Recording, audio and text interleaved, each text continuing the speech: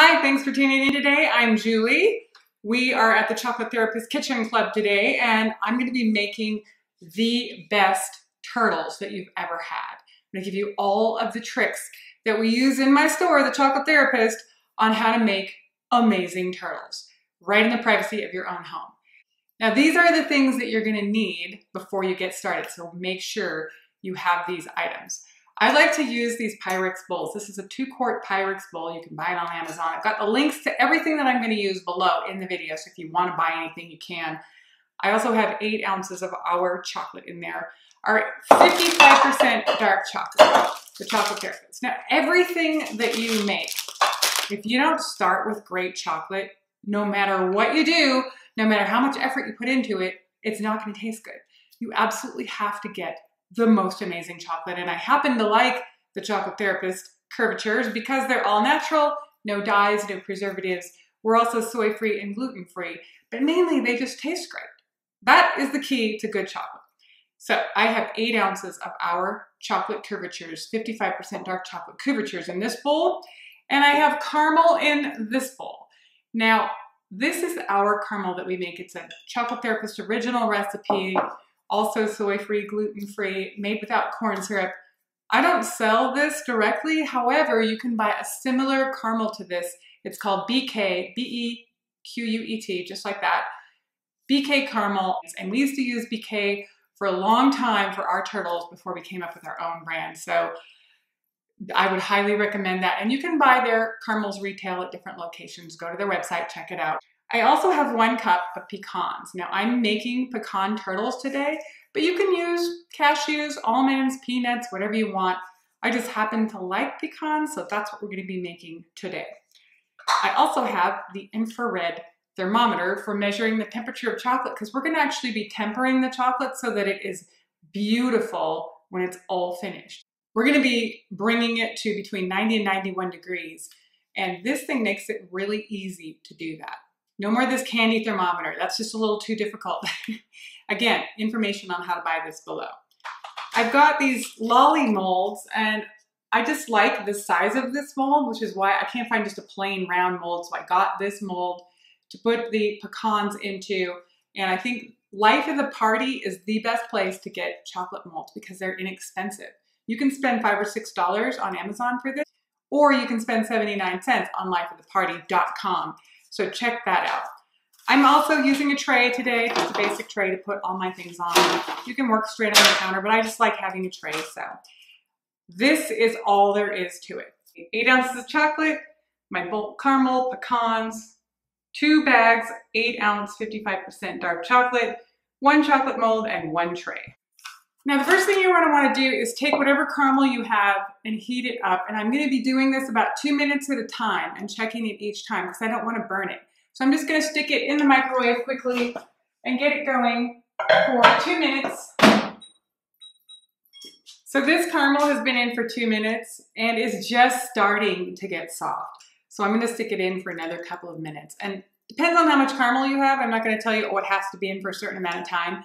Just put it in for 2 minutes at a time, and then as it starts to get warm, put it in for less time so you don't overheat it or burn it. I noticed this caramel started to bubble while it was in there, only at 1 more minute. So I took it out, and now I'm going to stir it a little bit. I think I forgot to mention earlier that you do need a spoon, and I'm just going to use a wooden spoon today. And this caramel is starting to get to the point where we're going to be able to pour it onto the pecans. I'm going to stick it back in the microwave for about 30 more seconds because it's pretty warm. This time, while that caramel's in the microwave, I'm going to put the pecans in the lolly mold. Now, again, this is personal preference. If you like a lot of pecans, put a lot of them on there. If you just like a few, just put a few on there. I like a lot. So I'm going to put quite a few on there, and then we're going to be just dropping that hot caramel right on the pecans. So then I'm just going to be pouring the caramel straight on to the pecans and just kind of spreading it around a little bit. Right on there, just like that. Super easy. Make sure you get all the pecans. You can spread it out when you're done. We're only going to be doing 3 at the moment. Obviously, I'll be doing more because I have a lot more caramel in the future. So now you have your pecans covered with caramel, and you need to let this sit. But these need to cool down because the chocolate that we're going to be putting on here is going to be in temper. And if you put chocolate that's in temper on hot caramel, it's going to take it out of temper and mess up everything. So I'm going to set these aside. And these are ones that we made at the store the other day. There's not quite as much caramel on these. You can see these. They've got the pecans, they've got the caramel on them.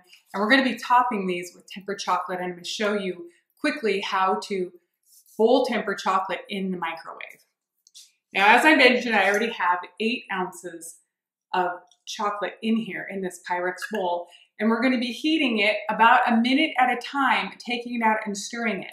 What I'm going to try to do is take this chocolate and bring it up to about 100 degrees so that all the crystals in it kind of start melting together. Then I'm going to cool it back down with some more of our couvertures to under tempering temper, which is about 85 degrees, 86 right in there, maybe 87, and then bring it back up right to temper. As I mentioned earlier, that's about 90 to 91 degrees for this chocolate. So that's what we're going to be doing right now.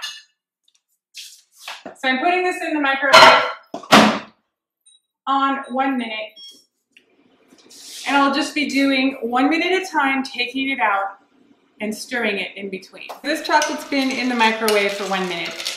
It's barely started to melt, but I'm going to stir it anyways. Again, the goal is to make sure that you keep everything rotated so that it doesn't burn. I'm going to stick it back in the microwave for another minute and continue to do that until it's almost melted. You don't want it to get too hot because then it takes a long time to bring it back down to the right temperature. So I cut to the chase. I've been stirring this for a few minutes. Remember, this is a 2-quart Pyrex bowl and I had 8 ounces of chocolate in it. I only put it in the microwave 2 times for 1 minute each. Now I'm going to take my infrared temperature gun and shoot it and see how hot it is. It's 101 degrees. This is actually the perfect temperature. So don't stick it in the microwave for 5 minutes or it's going to get so hot that you're not going to be able to bring it back down.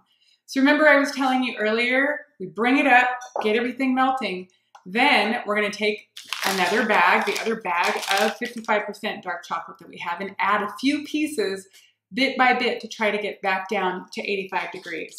So I'm just going to take this right now, put in just a few little pieces, maybe, I don't know, 5, 6, 7 pieces, and stir it. I'm not putting it back in the microwave again. My goal is to get it down under 90 degrees, which is 90, 91. That's the tempering temperature, right? You want to just bring it back down. This is just a process that you do so that once you put the chocolate on the turtles and they're at room temperature, they have that beautiful shine to them. It's called tempering chocolate. So I have now been stirring this for about 12 minutes and it's down to 86 degrees and I'm going to put it in the microwave for only 7 seconds because I want to bring it back up to 91.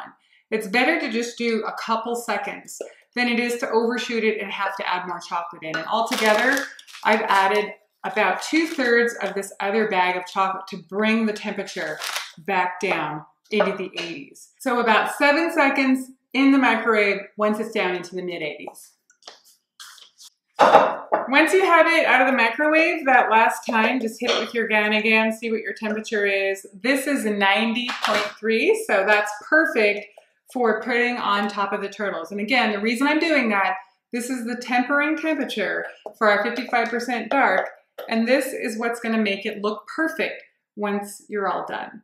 So I'm just gonna pour a little bit of chocolate on top of each of these turtles right now, and then I'm gonna kind of crack the molds on the, oops, a little too much on that one. Too much chocolate, I don't even know if it's possible. Putting the chocolate on the turtles, and what you do now once you have your chocolate on your turtles, you just kind of let them crack down like that. Drop them so they get to have a nice round shape to them, and I see I need a little bit more chocolate on that turtle right there. He doesn't quite have enough. And now we're just going to let them sit for 10 or 15 minutes, and you can also put them in the refrigerator if you want. So remember, making these turtles, these little setups that I already had were done yesterday. So the chocolates that we did today are not ready yet. You have to let those sit until they're cool. So in quick review, I had 8 ounces of chocolate in the bowl. I added almost another 8 ounce to get it back. I was using whole pecans today. I was using Chocolate Therapist caramel, but you can get similar caramel from BK. I had an infrared heat gun. That's how you make amazing turtles. And I want to point out again how important it is to start with the most amazing ingredients. We use locally roasted nuts, all natural chocolate, caramel that doesn't have corn syrup in it. Every ingredient is so important. So don't go get that inexpensive caramel and chocolate that's so easy to buy at the grocery store. Step up your game. You deserve it. Thanks for watching the Chocolate Therapist Kitchen Club today. I'm Julie, owner of the Chocolate Therapist. These are some of the tips and tricks that we use in our own chocolate shop right in historic downtown Littleton. If you want to cut to the chase and don't want to bother with making this at home, please check out our website where you can buy pecan turtles made exactly the way I showed you how to do it here today. Thanks for watching.